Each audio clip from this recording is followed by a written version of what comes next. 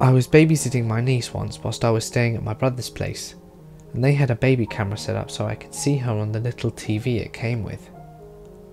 I was studying and started to doze off when I heard someone whispering and realised it was coming through the monitor. I thought initially it could be some kind of feedback or something, but when I looked at the TV there was a dark shadow near her crib.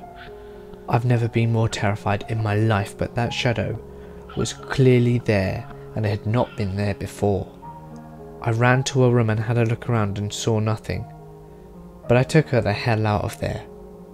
I went back to the TV and the shadow was clearly gone.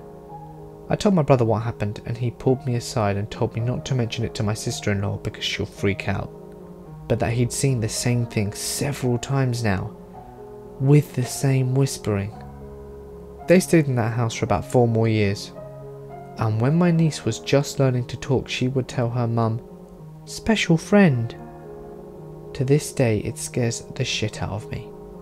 When they moved out, my brother told me that my niece had become inconsolably sad because she would miss her friend. Her mum would tell her that she could bring him along, and all that she would say is that he couldn't leave the house. We've never to this day told her about that damn shadow, and she apparently never saw it.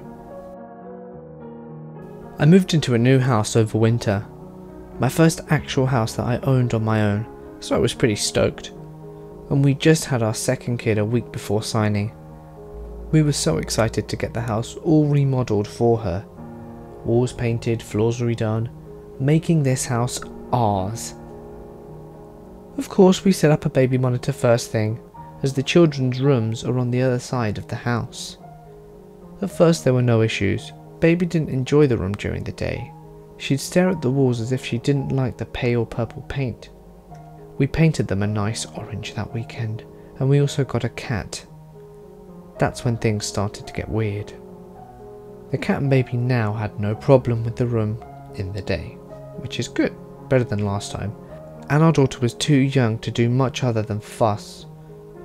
But the cat was old enough to be a bit more expressive. All day she'd stare at the southeast corner of the room, and at night she'd arch her back and hiss as if threatened.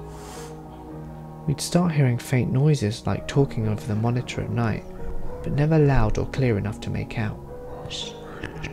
I'm nothing if not a logical man. That corner had an old dresser that was rescued from an old army hotel when it closed. Perhaps the cat could sense some smells that it didn't like.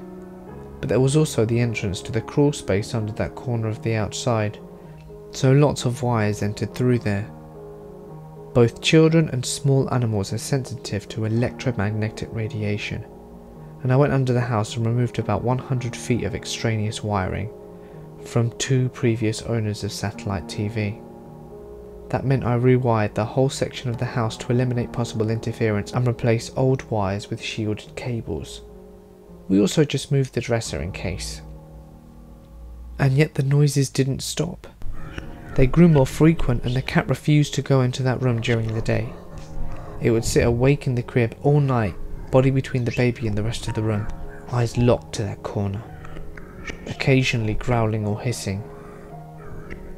We stopped letting our son have his radio on at night in case we were hearing that. As we met our neighbours, we would ask if they had any small children, but none of them had any baby monitors on them. We installed an alarm system when we took to keeping our favourite rifle loaded by the bed. Occasionally, the alarm would claim our daughter's window would be open, but no alarm would sound and we'd find it secure when we'd check. We ran out of explanations and we began letting our daughter sleep with us so she could get better rest. For lack of a better option, I continued renovation. We finished the bathroom and started on the other rooms, but we didn't do any more to the nursery.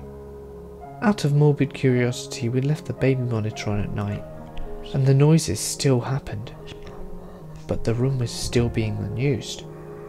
They sounded almost sad, and after a week or so without any use of that room whatsoever, I was lying awake after a long day at work watching an episode of Bones, when out of nowhere, clear as day, a woman's voice comes over the monitor and calmly says, "Okay, I'm leaving now." And the monitor clicked off. We've had no problems since. I was at a friend's house one night and she was putting her little boy to bed. Her baby monitor had a camera built in and she was installing it at the foot of the crib. She also had one of those mattresses with sensors on the crib. Well, we were all down watching a movie and the receiver from the monitor is on the coffee table in front of us. The sound sensors spike and the screen goes white. She picks it up and all you can make out on the screen is an eerie face. We go running to the room and her kid is sound asleep. So we look around and we don't see anything strange, and we go back to resume our movie. About 10 minutes later the same thing happens. I get up quietly and sneak into his room while she stays on the couch. I catch the kid standing up in his crib with his face right against the monitor. He's smiling like crazy and giggling. He looks over at me and quickly lays down and acts like he's asleep. I let her know he's up and she laughs it off. A few nights later she tells me the same thing happened to the monitor, but her boy was sitting on the couch next to her at the time.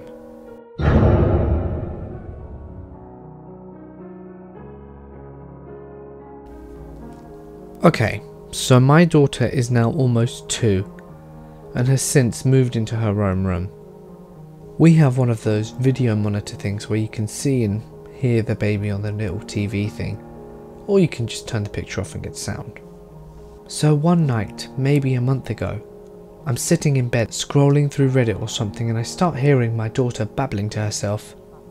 Now it's really late, like 1 or 2 in the morning, much later than she should ever be awake, unless something is wrong or she's sick, or cutting a tooth or something.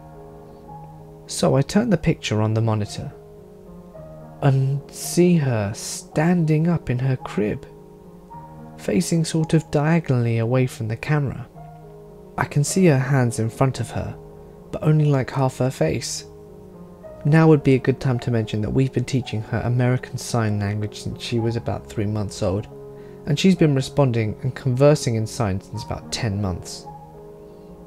I can see her signing things like nice and silly and fun, and oddly enough, no, don't like, and bear. Of course, being the good and loving mother that I am, and really not wanting to deal with an overly sleepy baby in the morning, I get up and see what the heck she's doing. When I get to her room, she's still standing and signing / babbling towards herself in the far corner. I ask her what she's doing and who she's talking to, and she says, as best she can, friend, which she does with her whole hand and not just her index finger, and then signs bear again. I tell her that no, see, Bear, who is actually one of her stuffed toys, is in the bed behind her and not the corner of the room, but she just signs to herself and says, silly mummy. I can see she's wide awake, and I sit down in the rocker next to her bed and try and figure out what woke her, but all that she tells me is, friend, bear, and occasionally ducks down like she's hiding and making shh noises. I finally get fed up and ask her who friend bear is, and her response literally gave me chills, because she does not speak well yet, and she managed to say very clearly with the most serious face that a 20-month-old can pull, no name, no name, shh. Well, now I am very truly freaked out, and I tell her, no name friend bear, to go home because it's too late to play. And I did what any good mother would do. I gave her a pacifier, I went back to my room, turned off the monitor entirely and hid under the covers of my room, where my good loving husband will protect me from the invisible nameless bears. I used to babysit 2 small kids, 3 and 6 at the time, and I would occasionally put them to bed. The parents told me the younger one was afraid of the dark and would probably ask me to lay in bed with him until he fell asleep. I put the 6-year-old in her room and laid down next to the little boy, and about a half hour later he'd just fallen asleep and I was ready to sneak out the room, when I heard grunting and rapid flopping noises from the other kid's room. It sounded like she was having a seizure. I rushed over to find she was flinging her arms on the bed like a rag doll. She looked possessed. Apparently she did this almost every night because she didn't want to go to bed. Her parents didn't warn me about this before, and it was terrifying. Thanks for listening so far, guys. Now this last one obviously is a bit of a bonus one, and I found it and thought you just had to hear it, so here it is. Okay, in the early 1990s I worked for a volunteer-based security group. We didn't have radio licenses for real walkie-talkies yet, so we had a set of headphones that worked off some common household frequencies. These frequencies were used for children's walkie-talkies, cheap cordless phones, drive-through speakers and baby monitors and such. During an outdoor distance test, I picked up some lady's cordless phone where she was talking about gross medical stuff, but she couldn't hear us to get her to stop. So whilst testing a battery replacement, I picked up a two-way baby monitor in a nearby apartment. There was a baby fussing and the sound of a woman doing dishes. "I'll be right there, hon," the woman said. On a whim, I pushed the talk button on my headset and said in a loud demonic voice, "Feed me." Then I heard the shattering of dishes. That was hilarious when I was 21. But now, I kind of feel a little bad. Sorry, lady stranger. Hey guys, it's Mort here and thank you so much for listening. I hope you all enjoyed that light-hearted ending to the video today. I found it so perfect I just had to share it. And we can all probably agree that you may never look at a baby monitor in the same way again. This is carrying on from the theme of children being creepy, so if you haven't seen the last video, be sure to go check it out with those helpful links on screen now. Go on. If you have an experience you want to share, be sure to send it to my email, which can be found in the description below. I can't wait to feature your experiences. Just lastly guys, I can't believe we've nearly hit 500 subscribers. So if you haven't subscribed, now's the time. But just thank you to each and every one of you for watching and liking this. Your support really means the world to me.